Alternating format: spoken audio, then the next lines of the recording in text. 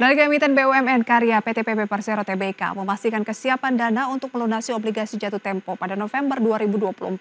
Dalam keterbukaan informasi Bursa Efek Indonesia, Direktur Keuangan PTPP Agus Purbianto menyatakan Perseroan akan mengalokasikan dana untuk melaksanakan pembayaran obligasi jatuh tempo total Rp250 miliar dan akan dibayarkan melalui KSEI pada 26 November 2024. Emiten BUMN karya PTPP Persero Tbk memastikan kesiapan dana untuk melunasi obligasi jatuh tempo pada November 2024.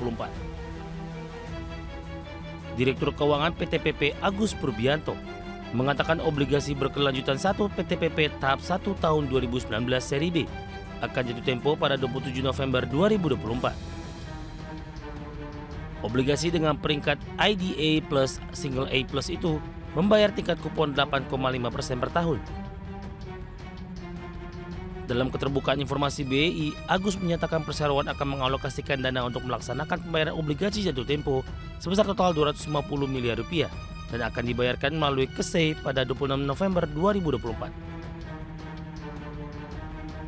Agus menjelaskan sumber dana pembayaran obligasi jatuh tempo sepenuhnya berasal dari dana internal perusahaan. Hingga akhir Juni 2024, PTPP mencatat memiliki kas dan setara kas Rp4,33 triliun. Adapun utang obligasi dan sukuk mudharabah jangka pendek PTPP mencapai Rp1,71 triliun dan Rp400 miliar.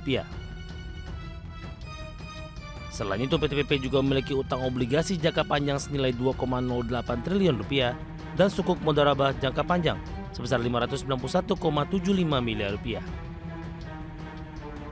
Emiten BUMN konstruksi ini menorehkan nilai kontrak baru sebesar Rp13,11 triliun sepanjang periode Januari hingga Juli 2024. Tim Liputan IDX Channel.